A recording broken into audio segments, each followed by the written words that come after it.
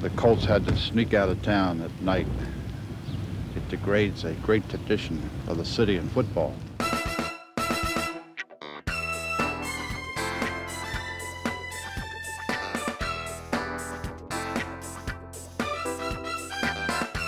We are coming up on the 36th anniversary of the Baltimore Colts leaving us. And people to this day say, get over it. I can't. Here's why. When the Colts left, they took 12 years of my prime time cheering life away. My first autograph was with Johnny U and Don Shinnick at the Heck Company. And I still have that little piece of paper, Johnny U. He used to come in here on Christmas Eve, and he used to walk into the desk here at Channel 2 and say, all right, what do you guys need? And he used to take his left hand, and he could barely move, and he was signing all their footballs for us.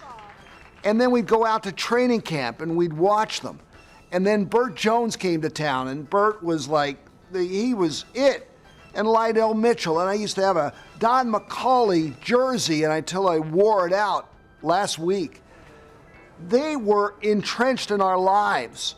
And when we used to cross the street, we used to go, and the rest of the Baltimore Colts. We would imitate the PA announcer, Harry Shriver, at Memorial Stadium. I'll never get over the Baltimore Colts leaving us. I can remember every vivid thing, even the disaster when the Colts left. By 10 o'clock this morning, most of the equipment and Colt memorabilia had been moved out of the Colt complex in Owings Mills, and the Colt employees had been told that the team was going to Indianapolis. Reactions from now former Colt employees and fans came fast and from the heart. What are your thoughts right now? It's sad. I'm glad it's over. I'm just very sad right now. Were you a fan as well as an employee? I think I missed one game in 4 years. When you have to sneak out in the middle of the night, don't inform your vested employees of your intentions. I don't want to work for people like that. You say you wouldn't go? I wouldn't go unless I were paid $1 million, and then I would have to think about it. Really, because I think these were very poor tactics with employees. Like I am entering my 11th year with the Baltimore Colts, and to not inform people of what's going to happen, I think is totally despicable. You say you would no longer want to work for this organization? Absolutely not. Wherever they go. Well, I figured I'd take a look at the complex one last time. It's the sneakiest thing I've ever seen done in my life. I can't believe it. In 14 years, I missed one football game, and I just don't know what I'm going to do this fall, to tell you the truth. Are you more angry or saddened? I think both, a combination of both. I just can't believe this is happening. You never forget the Colts. Are you going to go on wearing that hat? Absolutely. We're still going down our convention in June in Ocean City to Corrals. We're not going to stop just because the team's gone. The band didn't stop in 50 and 51, so why should we stop? We've got 27 years involved at Corrals with this ball club, so why should we stop? We'll be here when the new Colts come in. We talk to you? We talk to you, please? One of the few people who didn't have anything to say to reporters out at the Colt complex today was Colt lawyer Michael Chernoff. By midday, everyone had left the Colt complex. All that remained was one pickup truck owned by the team. The front gate has been locked to keep anyone from going in. And now Bob Irsay has an abandoned training center in one city, and equipment and a team in another. I'm Susan White Bowden, News Scene 2, Owings Mills. Susan White Bowden saying the Colts are leaving. This can't be happening. I was working in radio out in Martinsburg, West Virginia, and I got in my car and I drove out 70 to try to stop the vans, the Mayflower vans. And I'm right up against, and I remember I was right up against them. And I'm looking, I have to do my civic duty to stop this van. And all of a sudden, the state police pull me over and they say, you gotta stop this. I said, no, I understand, but you gotta stop it. And so I lost them. I followed them all the way up to Cumberland and up to Frostburg, and doggone it. Bob Reed was there that night. He went out to the complex. Here's his story, Mr. Reed. It was a cold, hideous March night, a night when football died. And Robert Reed was there, As a kid, he didn't do anything wrong, not even steal a candy bar. As a kid, he dare not climb a tree, but in his 20s, he hurdled an 8-foot-high fence, all for the love of the Colts. Now in his 30s, Robert Reed, wearing the same shirt, jacket, and pants, returns to the very scene which changed his life forever. I spotted Cush and Chernoff, general counsel for the Colts, up in the window over here to the right. Saw them standing in there choreographing the move, pointing out to the Mayflower moving van people what to do. We could hear the movers talking as they were walking out, and I was tempted to try to jump in and act like I was moving, but I had this blue jacket on, so I thought, well, I'm not going to blend in because the Mayflower guys had green. So Robert Reed followed the Mayflower vans past Westminster, past Olney, beyond Sykesville, Frederick, Hagerstown, Oakland. Go west, young Colts, while Robert Reed stays east, bitter and confused. We followed a van out about 4 a.m. They were heading out towards Frederick. We were hoping they'd have a change of heart and turn around and come back. They didn't do it. But no such luck. To this day, in his wallet, he carries a wrinkled 1983 Colts schedule and a black and white picture of Bob Irsay next to his niece Katie.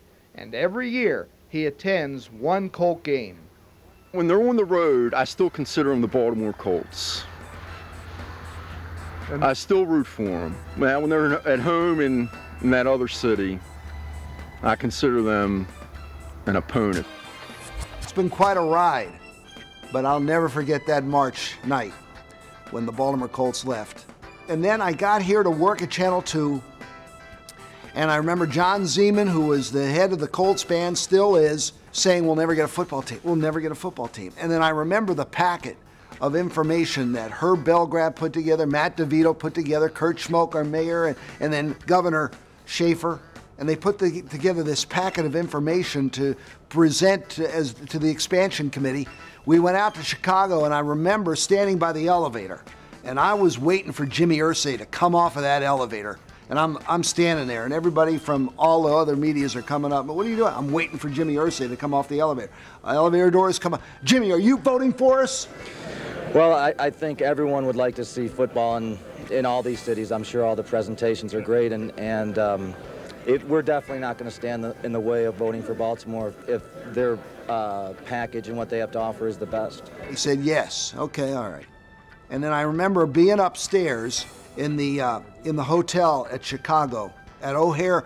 This was an airport hotel, and I remember we were sitting there with my photographer Ted Holtzclaw, and the elevator doors open, and security said, "Baltimore contingent, we're ready for you."